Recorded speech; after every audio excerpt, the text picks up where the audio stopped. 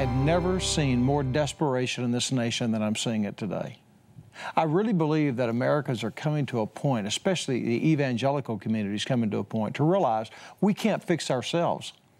And without God stepping in, I mean, this could really go off the cliff way beyond anything that one day, 5 years from now, 10 years from now, where we would even be able to recognize it. You think about what's happened in a period of time in just 6 weeks, the whole redefinition of marriage, the entire issues with the Planned Parenthood videos, then the entire issue in relationship to the Iran crisis, and it goes on and on and on. And in relationship to that, to think about that, I mean, tell me, is there a politician that can get us out of it?